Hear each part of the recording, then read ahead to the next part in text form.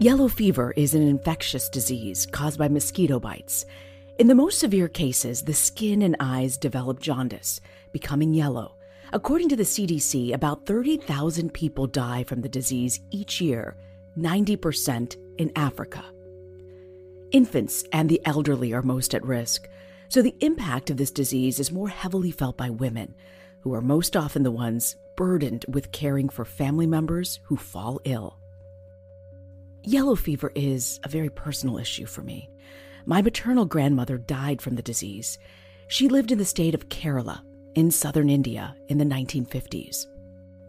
While there's no cure for yellow fever, there is a strong vaccine. But back in the 1950s, the yellow fever vaccine was not available to my grandmother.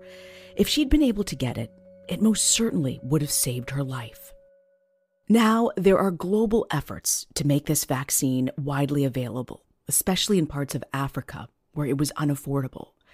The World Health Organization, or WHO, is partnering with UNICEF, the Vaccine Alliance, Gavi, and more than 50 healthcare providers to make the vaccine widely available throughout the continent.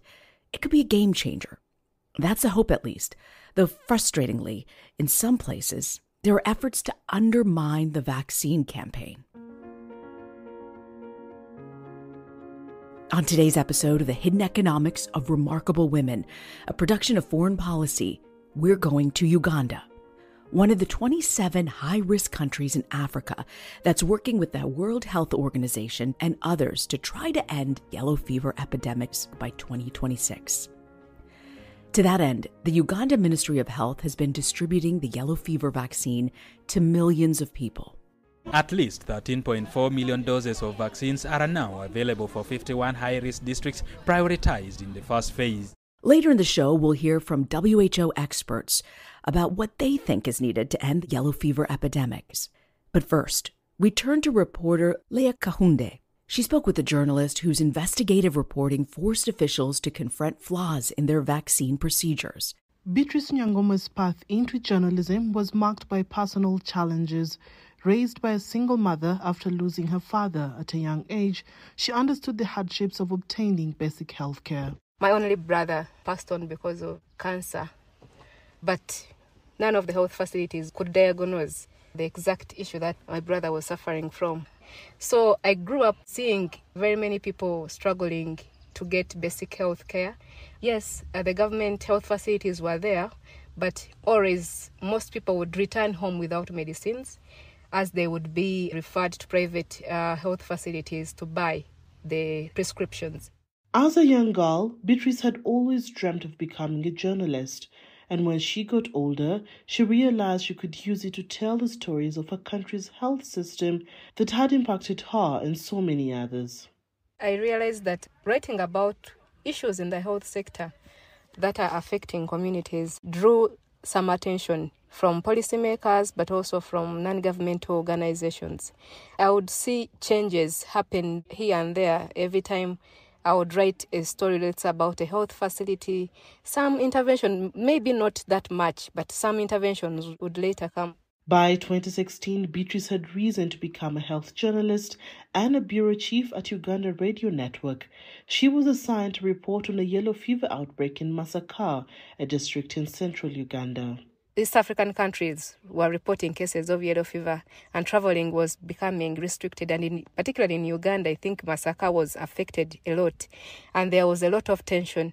To combat this, the government pushed for increased vaccinations. So one of the interventions that was being promoted by the health ministry was to see that every traveler is vaccinated and then gets a yellow fever vaccination card. Then Beatrice had an interesting opportunity. A delegation of Ugandan politicians was about to visit Tanzania, and Beatrice was invited to travel with them to cover the event. But then something piqued her curiosity. The delegation needed yellow fever vaccination cards within just 3 days to travel to Tanzania, way less time than was needed. But for me, my mind quickly ran to how are they accessing yellow fever vaccination card? Because the invitation was on short notice. At that time, one would have to move to Kampala to get vaccinated and get that card. So ideally, someone would need like 2 days to to go come, so at KCCA clinic, the queues are always very long, and sometimes they would run out of the vaccine. So it was also not an obvious thing that you would go, then get vaccinated, then get your card. To understand the situation better, Beatrice decided to try it herself. What she discovered was alarming. Government health facilities were also issuing fake vaccination cards. So what I did, I went to the municipality and requested them that I needed to be vaccinated. The gentleman I found there asked me, do you want a card or do you want to be vaccinated? Stunned by this brazen disregard for health safety, Beatrice set out to see how widespread the vaccination card fraud was, so she began talking to other travelers on her trip. I asked one of the people who was supposed to be part of that team whether they had been vaccinated. And he told me they had been issued cards. So I asked him, how do you get a card without being vaccinated? What card? The yellow fever vaccination card. So he was like, it's very simple. We just gave in our details, our names, and they processed the cards for us. So I was like, okay, I had not gone to the district health office before. So I reached at the counter and told the gentleman I want to be vaccinated. So the gentleman was like, do you want to be vaccinated or do you want a card? So for me, I was like, what is the difference? I need to be vaccinated. So I was like, if you want to be vaccinated, you need 150,000. Then I'll tell you where you can get vaccinated from. But if you want a card, you pay 20,000, leave your details there, leave your phone number. I will call you at around 4. So just to be clear, it was more than 7 times cheaper to get a fake card than the actual vaccination. This was midday. By 4 p.m., she got her fake card. She soon realized this corruption of issuing fake vaccination cards was deeply rooted in Uganda. Around the same time, Beatrice happened to be invited to a conference in Rwanda where she saw an opportunity to expose this issue to a high-ranking Ugandan official. There was a health conference where East African ministers, and it so happened that our Minister of Health, Dr. General Thacheng, was going to be one of the presenters. So for me, I used that opportunity. Vaccination cards are required to enter and exit many African countries, including Uganda. Beatrice told the health minister how easy it was to use a fake card to get past airport security. So I went to the airport and I intentionally carried the card that I bought at 20,000 from the municipality. So, as you're checking in at the airport, you have to carry all your paperwork and the card. So I also intentionally made sure that I stand in front of someone who has a genuine card because I knew the KCCA cards that were being issued. They had a seal. So I go to check in, the lady checks me, I show her my card, I am allowed to enter. Now it was time for the man with the real card to come through, and to her surprise, he was stopped. The gentleman who was behind me, who had a genuine card, and I assume he had been vaccinated, was told to wait, that his card was fake. But me who had a fake card, I had passed. So I went all through and went for the conference. And for me, I saw an opportunity that I'm going to meet the minister. The story shocked the Ugandan health minister, but it really hit home when she showed her the fake yellow fever vaccination card. And so she was like, hey, Beatrice, I didn't know this. We've been hearing about those rumors, but we did not have evidence. So she took a picture of my card, my fake card. Right after the conference, Beatrice ran the story about the fake vaccination card scheme on Uganda Radio Network. So the story aired. Of course, I got a lot of backlash. Everyone was looking for Beatrice. The politicians were looking for me. They were furious over her expose, and she faced repercussions. So one was being blacklisted from events at the municipality by those particular leaders. Sometimes I would write a story and probably I need a comment from any of them. They would ban me from, they would not speak to me. While certain politicians gave a hard time for the story, Uganda's Health Minister, Dr. Jane Ruth Acheng, was genuinely concerned and real change was put into motion. So after 5 days, and I remember her picking her phone to call me, to tell me, Beatrice, I have an exclusive for you and it is only meant for you. I'm like, hey, I'm listening, Minister. So she gave me an interview and I did the story. The Health Ministry decided to tighten the rules for who could administer the yellow fever vaccine to 11 accredited health facilities. These would be the only places where you could get a card. And for me, that was a win on my side. You know, as journalists, the moment you write about something and action is made, there is nothing more satisfying as that, even if you don't have money, even if you don't have what. Beatrice's expose sent a strong message to politicians and policymakers. It prompted action from the health minister. Accountability and more policy changes followed. So after accreditation of the 11 health facilities, also Ministry of Health recalled all those earlier issued yellow fever vaccination cards. If one really got their card from KCCA, they would go and then renew the card. But if the card wasn't issued by KCCA, one had to go and get vaccinated and get a card from those 11 accredited health facilities. Beatrice Nyangoma's journey began with a simple desire to tell the stories of everyday people, but it evolved into a resolute mission to ensure accountability in healthcare. Through her investigative journalism, she saved countless Ugandan lives, ensuring access to genuine yellow fever vaccination and essential healthcare. Beatrice's work stands as a testament to journalism's power to hold those in power accountable. For me, choosing to be in the health journalism sector, it was intentional. I wanted to see changes, and that was one of the major changes that I have seen through using my pen. For the hidden economics of remarkable women, I am Leah Kahunde.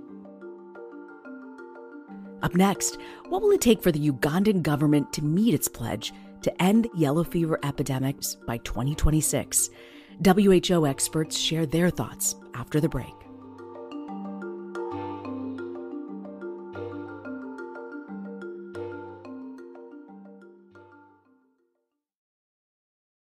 Welcome back to the Hidden Economics of Remarkable Women from Foreign Policy. I'm Reena Ninan. Before the break, you heard about how one journalist managed to hold the government accountable and end a fraud scheme of illegitimate vaccine cards. This reporting helped ensure that the yellow fever vaccination process was credible, a crucial step in helping the country reduce incidents of yellow fever. As we were mentioning at the top of the show, there's a big push from the WHO and others to try to end yellow fever epidemics by 2026, including in Uganda. I had the privilege to talk to two WHO experts about this. Dr. Pamela Bakkabulindi, an immunization consultant with the World Health Organization in Uganda, and Dr. Kwame Amponsa-Achiano, a deputy director for disease control and program manager for the expanded program on immunization at the Ghana Health Service. Dr. Pamela, first off, how is Uganda making strides towards reducing yellow fever? So Uganda is one of the 27 high-risk countries in Africa. The country has, number one, introduced yellow fever into its routine immunization in 2022. And last year, in 2023, it began doing what they call preventive mass vaccination. And in 2023, it did its first phase where over 9 million people were covered. This year, in 2024, they are planning their second and third preventive mass vax campaign. And we believe that after the third phase, the whole of Uganda will be protected against the yellow fever disease. So ending yellow fever epidemics is very crucial as a global health strategy and also as a national strategy. There's a strategy called the Eliminate Yellow Fever Epidemics, also known as I, which is a global comprehensive and long-term strategy that has been running from 2017. And it's aiming at ending yellow fever epidemics by 2026. And it has three objectives. The first is to protect at-risk populations. The second is to prevent international spread. And the third is to contain outbreaks rapidly. Now let's turn to Dr. Kwame. You helped the country to end various epidemics, including yellow fever. Why do you think Ghana has seen success in recent years in its effort to reduce yellow fever? Thank you very much. Yes, Ghana has seen some success, basically because of careful planning. We have data since 1950. We used to have explosive outbreaks many years ago. Control in the first instance was not very well coordinated. But over the past several years, we've seen some serious control efforts, very well coordinated. We normally have had several outbreaks, but recently our outbreaks have not been that explosive. Why do you think the outbreaks haven't been that explosive? What do you attribute that success to? Over the past several years, we introduced yellow fever into the routine immunization in 1992. Over time, we've seen some improvement in coverage, and we are doing above 95%, just like any other vaccine. Added to that, we've also done some preventive mass vaccination campaigns. We've also been doing outbreak response strategies, and lately we do rapid outbreak response. This episode is deeply personal to me. My maternal grandmother died in the 1950s in India from yellow fever, and we've learned so much more. Dr. Kwame, my grandmother lived in a remote area of India. How are you serving people in remote areas to get them vaccinated? Yeah, so in Ghana, immunization is actually very well integrated into the primary healthcare system. And so for us, as in Ghana, we work with the communities. So the community is the center. And that is how we're able to get to the very remote areas. We move into the communities to render service. And then for very hard to reach areas, we go over, for example, the islands. We go there and sleep over for about 3-4 days up to a week on a regular basis to get not just vaccination, but other child health interventions and maternal health interventions done before we come out. So our recent outbreak, for example, occurred in very remote and scattered communities in the savannah region of Ghana. Since the outbreak was in cattle rearers or herdsmen, we needed to get them. Usually they are very elusive because of mistrust. And so we had to go through the butchers. Obviously, the butchers will be their friends. Dr. Kwame, I absolutely love this story because you said that you found who their friends were, who their allies, and this nomadic community just didn't trust people. And the one community of people they trusted were the butchers who they relied on. And how did you figure out this could be your point of entry for immunization? Yeah, so we did a quick appraisal. We have a very strong communication and social mobilization network. And that is how come we're able to work with the butchers. Because we knew that once they were cattle rearers, then obviously the butchers will be their friends because they are the ones who buy the cattle. Great story. Pamela, you have also used mobile units in vaccination campaigns. How have they worked and been supportive in your efforts?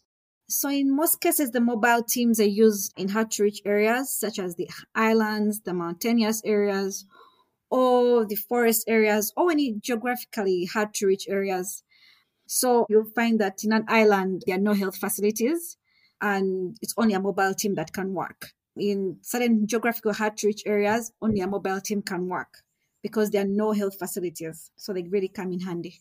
Dr. Pamela, what are some of the issues and the difficulties you have with gathering data from your population sample? Right now, the World Health Organization is trying to, make sure that we get gender-related data, but that has not been a realization. When we get the data, it's not gender disaggregated, but all measures are being put towards gender disaggregated data. But also, when we're going to do reports or do any analysis, we depend on coverage survey data, for example, data from demographic surveys or cluster surveys, to give us an estimate of the population that has been vaccinated or not vaccinated. Both of you have made very clear the importance of working locally with the right collaborators and partners that have trust of the community, despite what group you might be working with.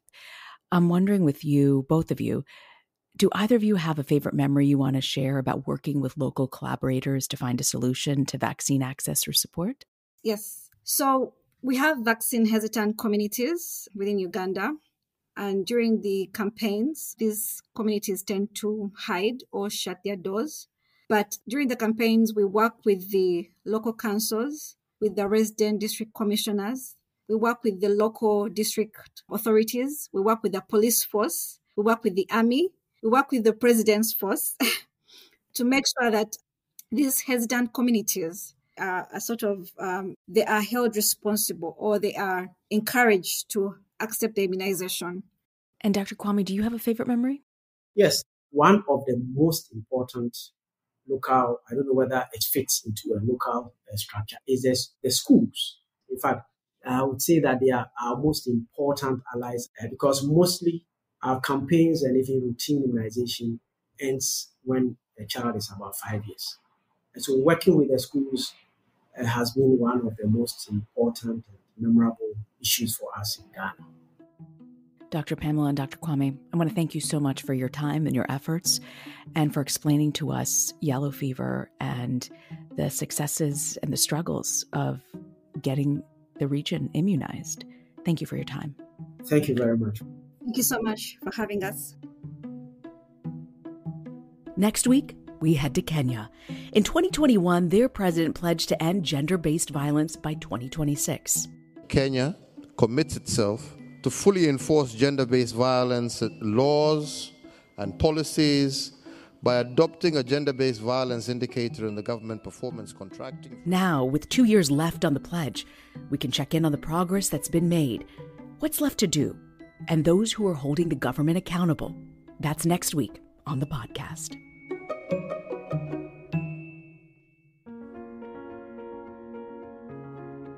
And that does it for today's show. The Hidden Economics of Remarkable Women is a production of Foreign Policy and is made possible through funding in part from the Bill and Melinda Gates Foundation.